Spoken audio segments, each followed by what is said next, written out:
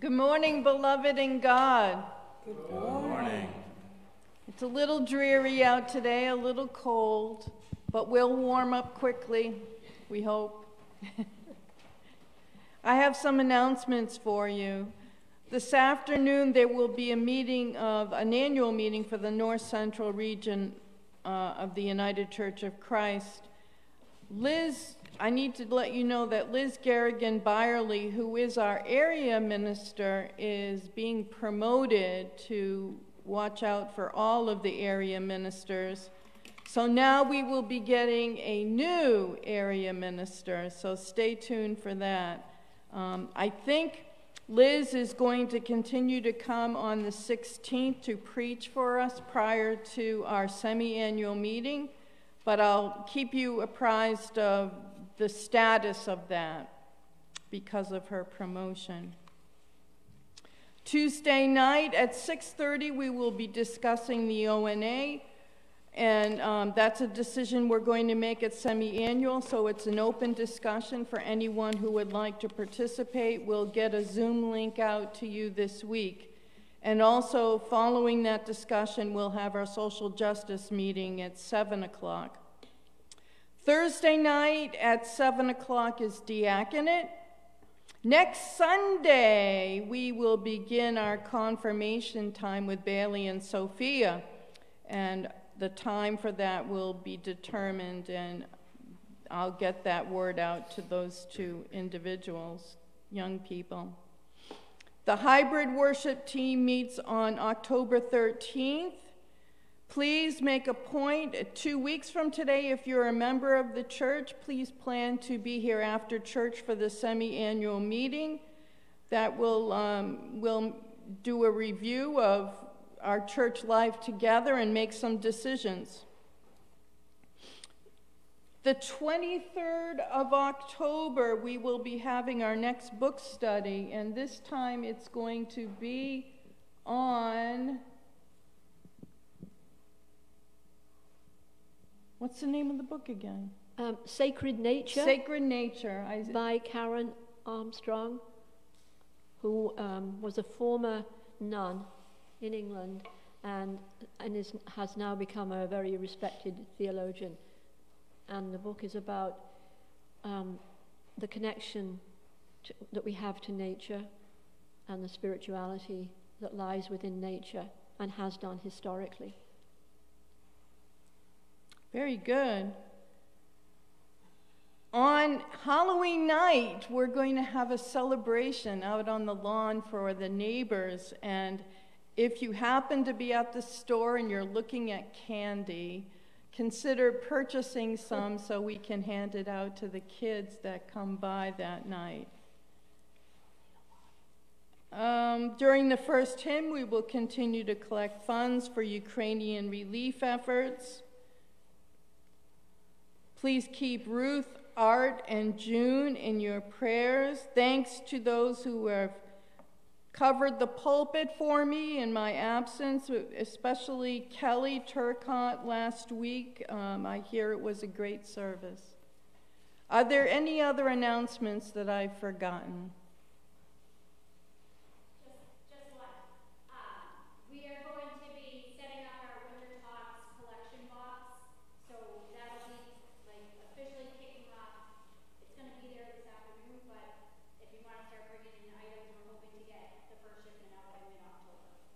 Great.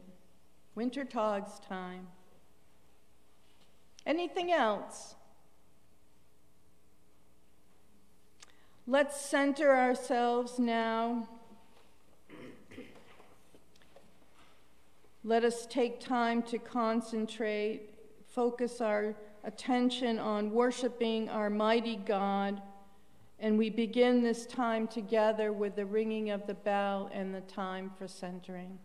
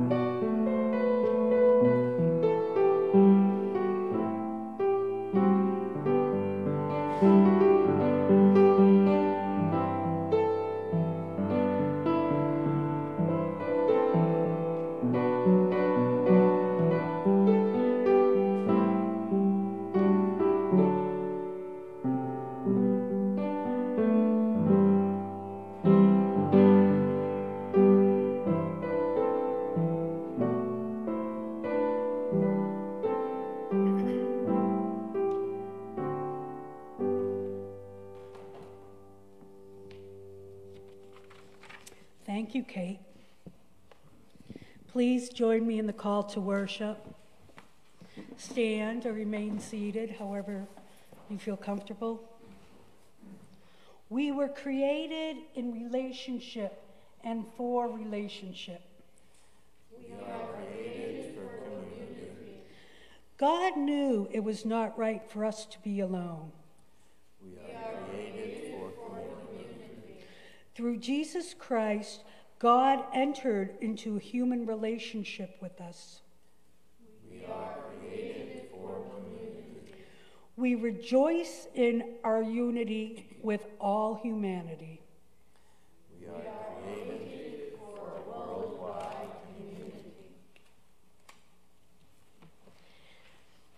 In celebration of World Communion Sunday, you will see, if you're in the sanctuary in your bulletin, and for our virtual worshippers, that all our singing together music is full of joy as we celebrate across the globe. And our first coming together and lifting our voices is number 420, 420 in our hymnal, and the words are coming up on the screen, and it is, I Come With Joy. And Kate will play it once through for us. Thank you, Kate.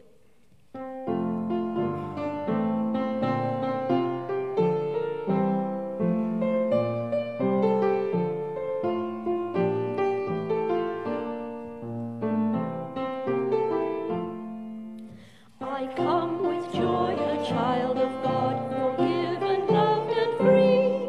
The life of Jesus to recall, in love laid down for me, in love laid down for me. I come with Christians near and near to find us all are fed. The new community of love in Christ's communion bread, in Christ's communion bread. As Christ brings bread and bids us share, each proud division ends. The love that made us makes us one, and strangers now are friends, and strangers now are friends. The Spirit of the risen Christ, unseen but ever near, is in such friendship better known, alive among us here, alive among us here. Together met, together bound by all that God has done, we go with joy to give the world the love that makes us one, the love that makes us one.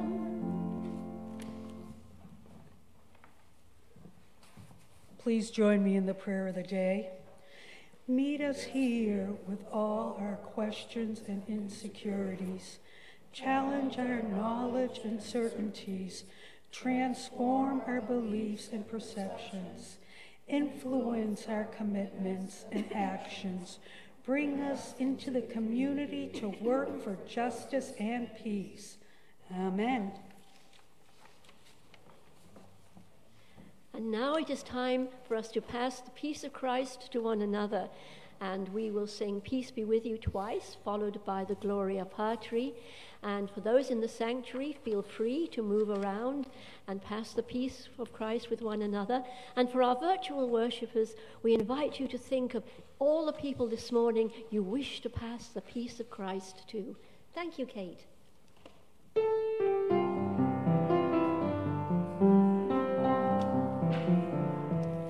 Peace be with you, peace be with you, peace be with you, peace be with you. Peace be with you, peace be with you, peace be with you, peace be with you. Gloria Patri.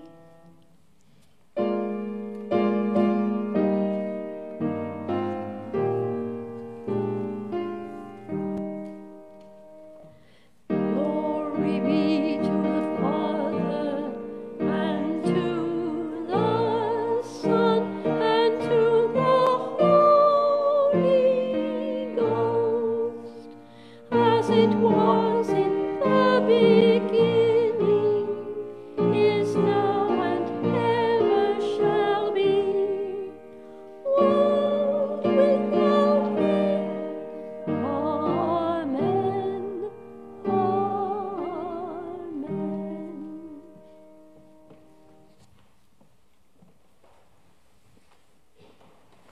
Please be seated.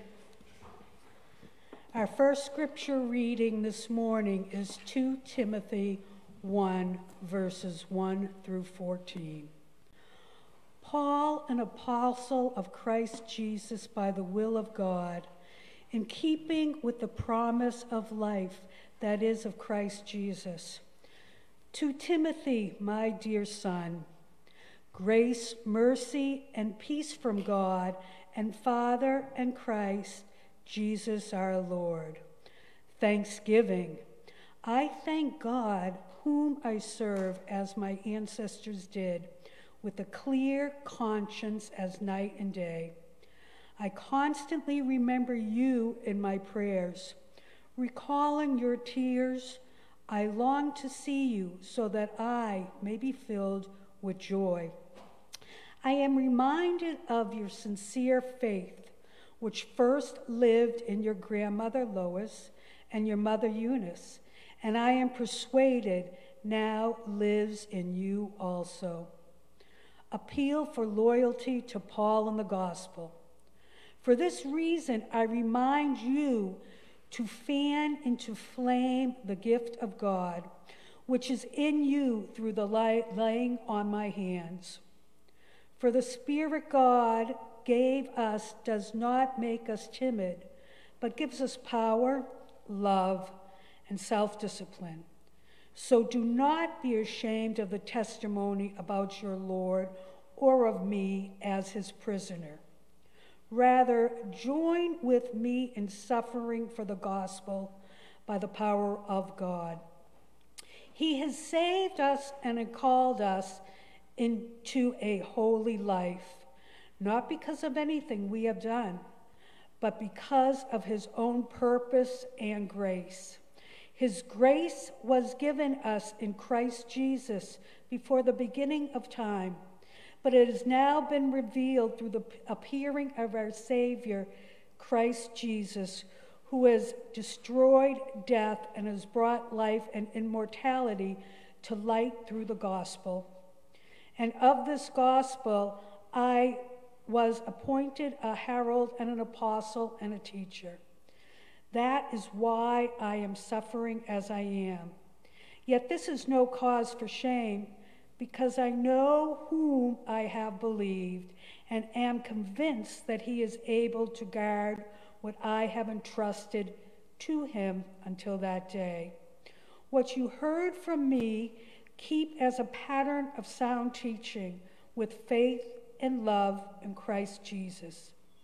Guard the good deposit that was entrusted to you. Guard it with the help of the Holy Spirit who lives in us. This ends the reading. Please join me in the Lord's Prayer. Our Father, who art in heaven, hallowed be thy name. Thy kingdom come, thy will be done, on earth as it is in heaven. Give us this day our daily bread, and forgive us our debts as we forgive our debtors. And lead us not into temptation, but deliver us from evil. For thine is the kingdom, and the power, and the glory forever and ever. Amen.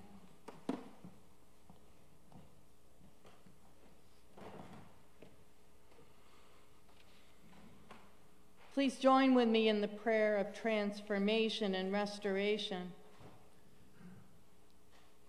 Holy God, we confess that we think we can go it alone, that we will try to do it all, that in doing so we neglect the gifts you have given us, the bone of our bone, the flesh of our flesh, the bodies you created, and the relationships you created us for. Jesus Christ, you who lived in a human body, call us to community. Remind us that in you we are one. Awaken us a respect for one another, and celebrate with us the diversity within that unity. May it be so now and forever. Amen. You are the divine creation, And it is not right for you to be alone.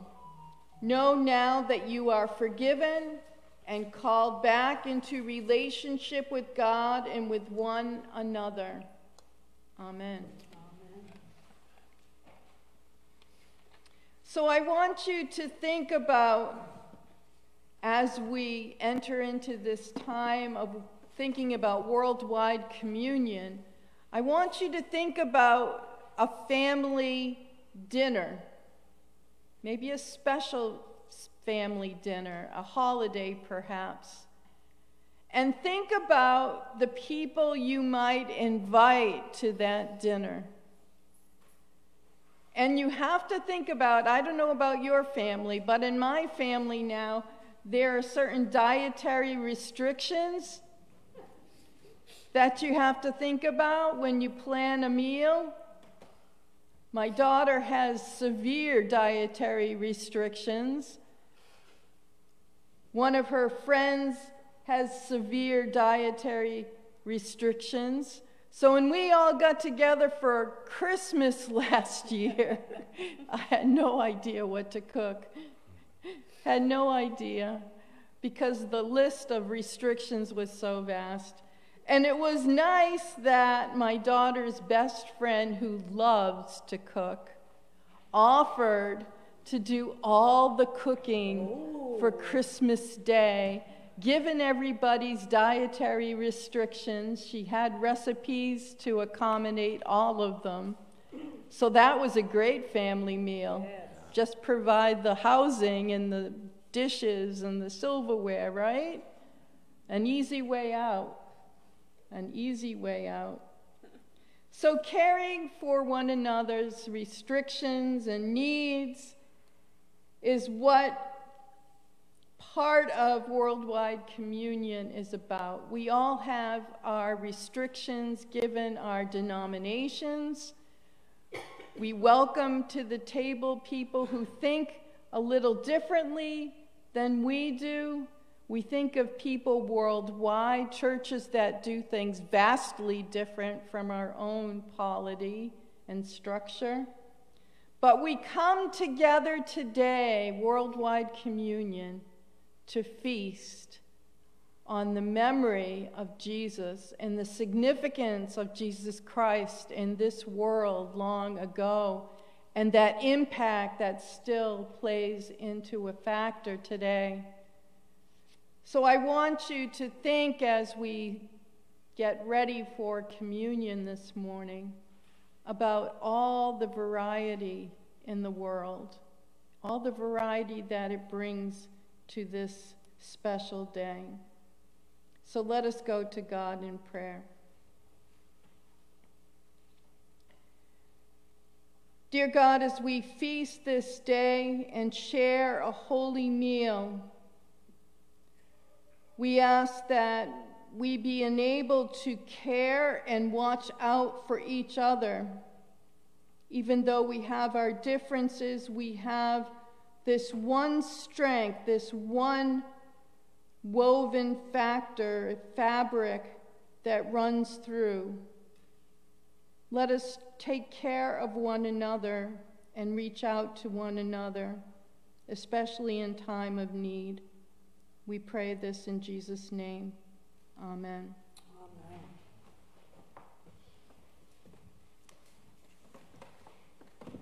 And as we again stand and raise our voices for the singing of number 579, Standing in the Need of Prayer, you'll see that some of the music this morning is also selected by the worship planning team to honor World Communion Sunday, as Pastor Marilyn has referred. We're looking at pieces that come from across the world. So, everyone, if you're more comfortable remaining seated, remain seated. If not, spring to your feet and we will sing Standing in the Need of Prayer after Kate plays it for us once. Thank you, Kate.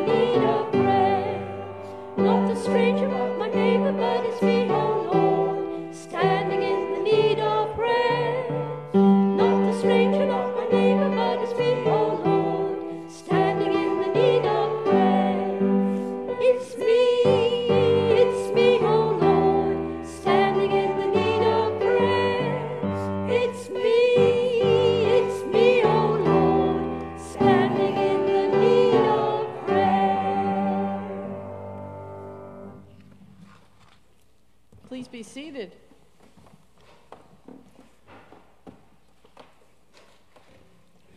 So we have a vast list of prayer concerns that you'll find in the bulletin and those that have been lifted up during the course of the last 2 weeks. And let us speak now of prayer concerns that we bring forth, especially this day. Yes. I'd like to lift my mother-in-law, Lucia, up. As probably most of you know, she has Alzheimer's, so she deals with being at a different place every second of her life. She can walk by the living room to my kitchen and not know how she got in there. So it's very difficult. But as I watched her this morning, it occurred to me that how much I've actually taken for granted that fact that I don't know how many get up and go, oh, I gotta do this again today. At least I'm in my mind to do it. You know, it must be a very scary, lonely place when you don't know how you got there, how you even got from the kitchen to the bathroom or wherever you went. But she's happy, and I think that's God giving her happiness somewhere in there. And so I'm just grateful that, you know, He watches out for us even though we don't have that mindset that we have.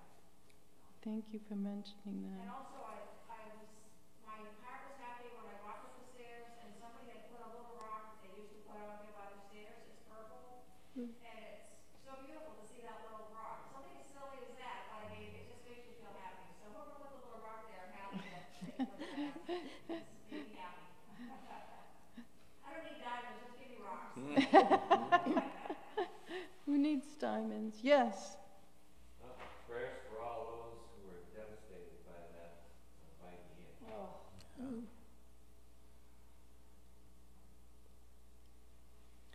Yeah. We can't even imagine, can we? Just losing everything. So many, so many.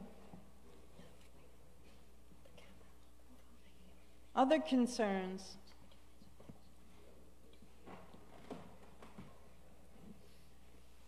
Yes, Chrissy. Just for prayers for me, she in White has a significant back pain. She had a hernia just a while ago, but she was able to go down and see the doctor at the Hospital of Boston. They're thinking degenerative disc disease, but she'll go in for a full MRI of her whole back on the same day. So hopefully we get some good news, but the main news right now is to help figure out what's going on. At least it gives some time to her so she knows the next steps. So prayers for Haley, Lucia, people with Alzheimer's. Other prayers. Chrissy got an award. That's a great joy.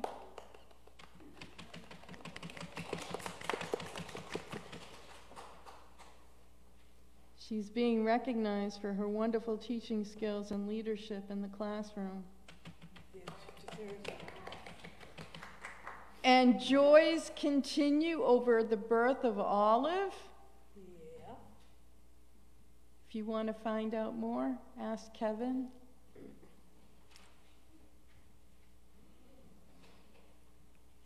Any other joys and concerns? I have a joy. Our meeting for the German Christmas market. It's that time of the year again. I'm getting so excited. Such a good time. So it's coming along great, and it's just joyful. So help out, everybody. Get involved.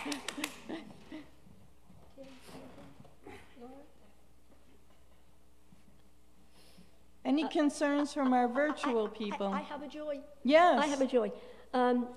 Dino Sapantis, I don't know if people know Dino Sapantis, who was very, very, very sick with COVID over really a period of several months. I mean, it's very... so there was a joyful celebration down at Turner Hall yesterday afternoon. There was Dino looking truly wonderful, and the room packed with people. So it was a great joy and a real, well, as his wife Tina said, a miracle.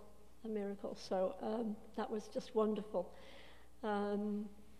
So yes, I'm looking at my cell phone and inviting anyone who is not present in the sanctuary but either watches the live stream or watches at some later date the recording.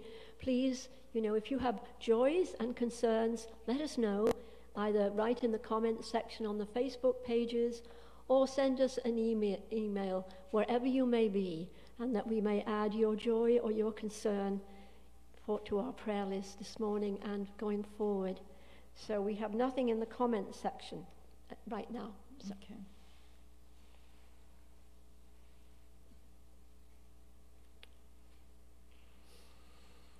So let's go to God in prayer.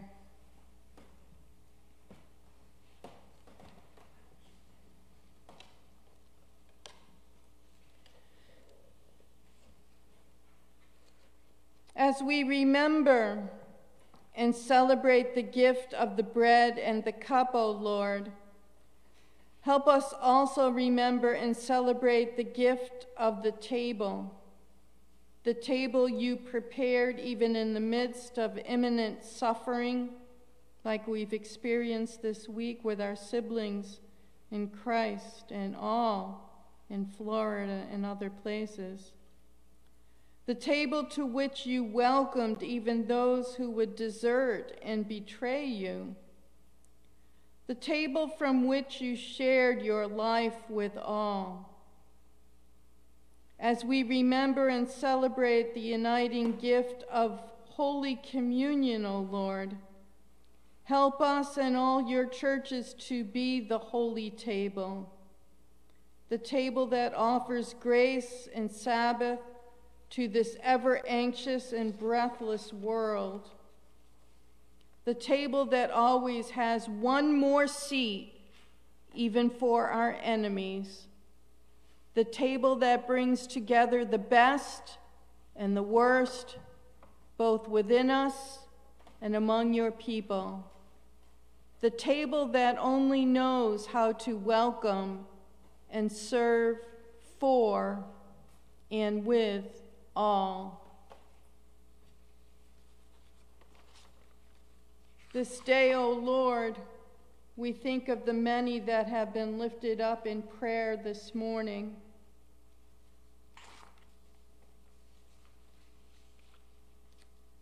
We lift up Lucia and all those with Alzheimer's, those who have been in the path of the devastation of the current or the past hurricane. We lift up Haley, lift up celebration for Chrissy, lift up celebration for the arrival of Olive, for the German Christmas market excitement. We celebrate with Dino, and we think of so many in our midst and beyond that we have brought with us to church this morning on our thoughts and minds, and we lift them now up to you in prayer. We lift up all these thoughts and concerns and joys unto you, O Lord, who surrounds us with your love each and every day. Amen. Amen.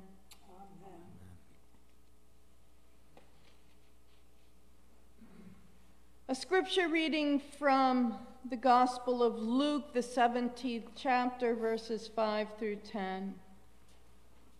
And this particular passage goes like this. The apostles said to the Lord, "Increase our faith." He replied, "If you have faith as small as a mustard seed, you can say to this mulberry tree, 'Be uprooted and planted in the sea,' and it will obey you. Suppose one of you has a servant plowing or looking after the sheep. Will he say to the servant when he comes in from the field, 'Come along now and sit down to eat'? Won't he rather say, 'Prepare my supper, get yourself ready, and wait on me while I eat and drink. After that you may eat and drink'? Will he thank the servant because he did what he was told to do? So you also, when you have done everything you were told to, should say, "We are unworthy servants. We have only done our duty." So ends the reading. A moment of holy humor this morning. How to get to heaven.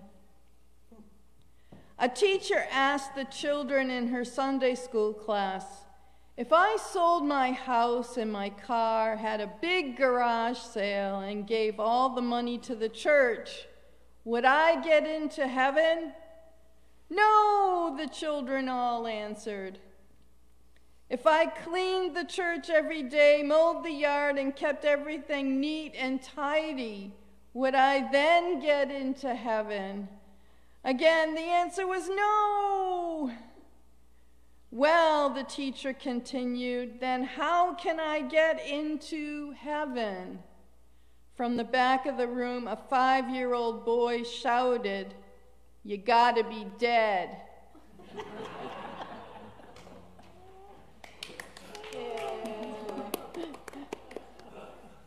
Oh dear. Let us go to God in prayer. Dear God, may the words of my mouth and the meditations of our hearts be acceptable in your sight, our holy rock and redeemer. Amen. Amen.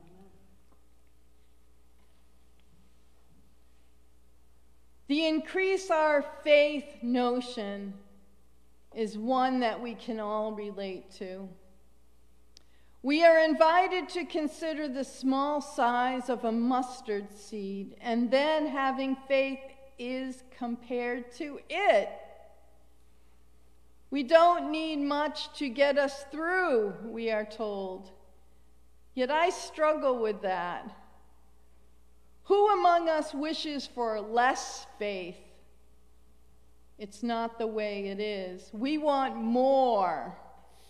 And to borrow a phrase from an old commercial, we want it supersized. Cheryl Lindsay puts it this way: Jesus is having a conversation about seeds and trees in response to a simple yet complicated request from his disciples to increase their faith. It's simple because the ask is direct and narrowly focused. It's complicated because it revolves around faith, and that's always complicated. Seeds can also seem to be simple. They're small in size, and Jesus references the smallest known seed during his time. Yet they have a narrow focus and function. If you plant a seed, it will grow into some plant, shrub, or tree. A seed like our faith can exist as it is, but is intended to lead to so much more. The Bible brings up a lot of questions, as this scripture reading from Luke does this morning. And some of it is beyond my understanding. That last part of the scripture reading leads me to think about all sorts of questions, and deep questions as well. So that's why I like the confirmation booklet I've selected to use this year with Sophia and Bailey, entitled New Directions for Holy Questions. It lets young people know that us adults don't always have all the answers that they might want. But it invites them to ask good questions nonetheless, and we work with them together. In the midst of lifting up good questions this morning, this much I can tell you today. It is Worldwide Communion Sunday. Even though we'd like to have a supersized faith, We are reminded that having faith at all and having our questions is a good thing. We look to our siblings in Christ this day and ask for the world's wisdom to some of the toughest questions and issues. We know we cannot go it alone, and we do not have to. We realize that when we as individuals or groups struggle, we can rely on each other to rise above and bring about prosperity and promise. We reach out to those across the globe who profess Jesus as Lord and Savior and invite each other into a time of a family meal. And this meal transcends all others.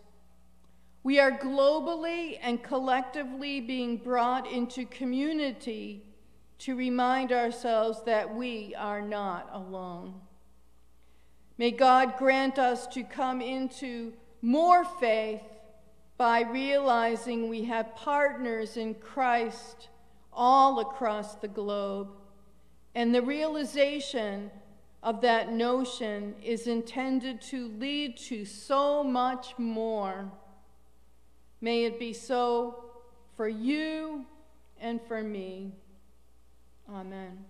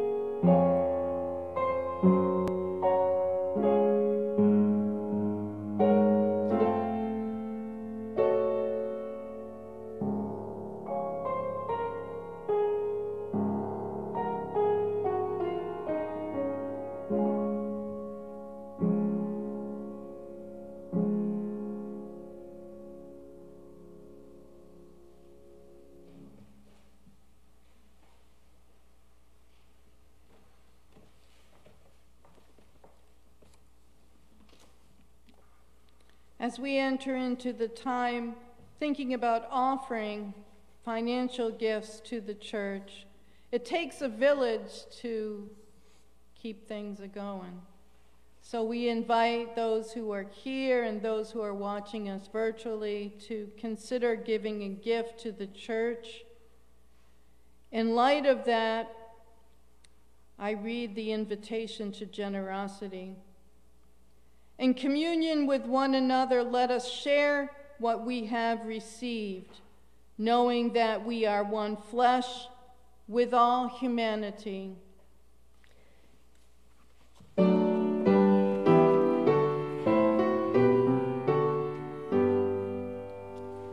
Praise God from whom all blessings flow. Praise God, all creatures here below. Praise God above the heavenly host. Creators, gods, and Holy Ghost. Amen.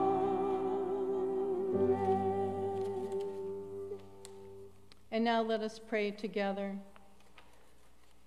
God of all creation, breathe your life-giving breath upon these gifts, that they might be a blessing to all flesh.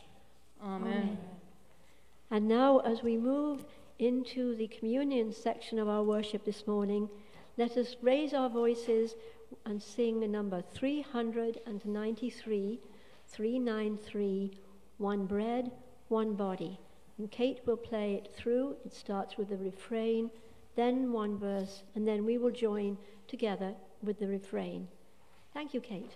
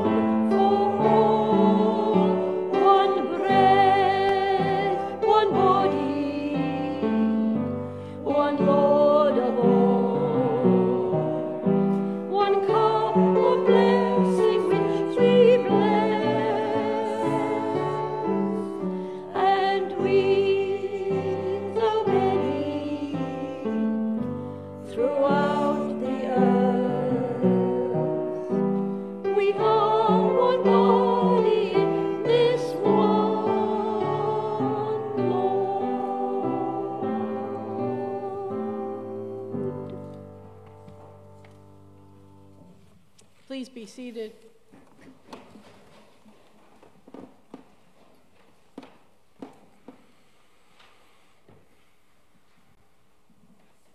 Our story of communion and connection for Worldwide Communion Sunday. First, God created one person, but it was not right for that one person to be alone. That person had God but needed an equal, so God made a companion. So God made another person an equal, someone to share with and talk with. God created relationships. God created communion. And then God took it one step further. God looked at the many people living in relationship with one another and decided to join the community. God came to be with us as one of us, and his human family called him Jesus. And one night when Jesus sat with his community, he took bread and broke it and blessed it, saying, "This is the bread of life." Then he took the cup, saying, "This is the cup of grace poured out, everlasting. Come, Holy Spirit, and make us one body of Christ." And I invite you at this time to take your communion set and carefully take the top piece off and the wafer. We remember on the night of betrayal and desertion that Jesus did sit with his disciples and friends in the upper room.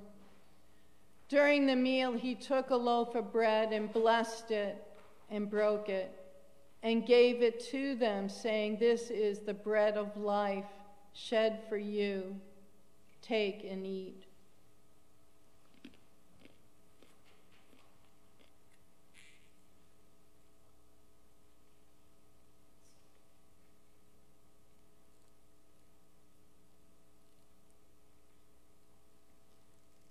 Also, in the same manner, Jesus took the cup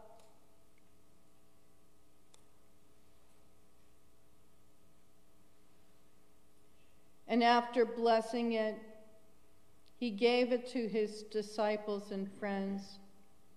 "This is the cup of the everlasting covenant poured out for us. Take and drink."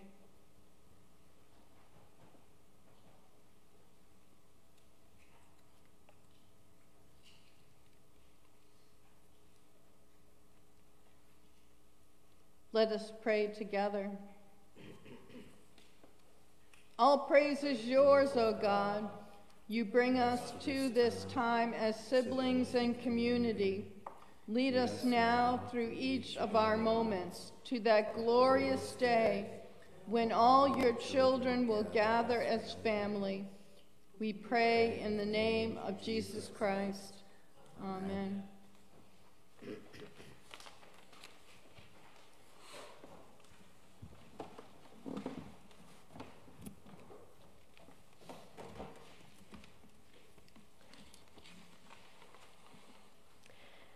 And now let us join together to our last piece of music that we will raise our voices joyfully to is number 442 in our hymnal, "We Are Walking."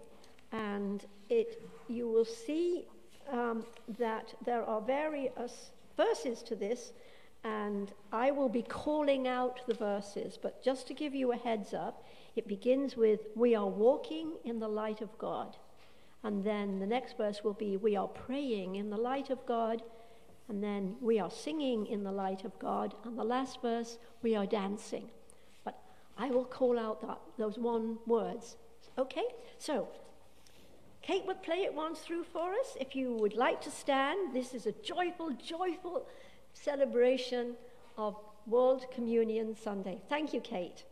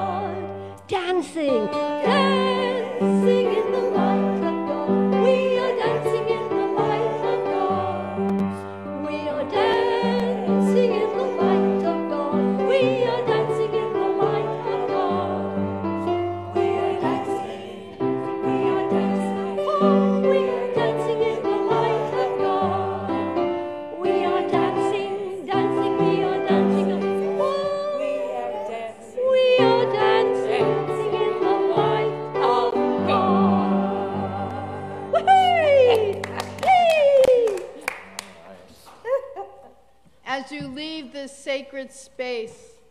Live out your connection with one another, knowing that all humanity is bone of our bone, flesh of our flesh, one world communion. Amen. Amen. And